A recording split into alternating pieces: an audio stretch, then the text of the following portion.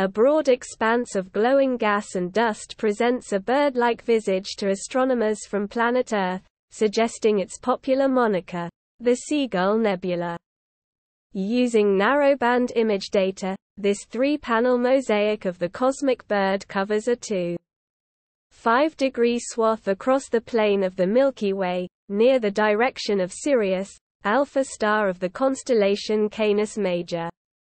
Likely part of a larger shell structure swept up by successive supernova explosions, the broad Seagull Nebula is catalogued as Sh2-296 and IC 2177.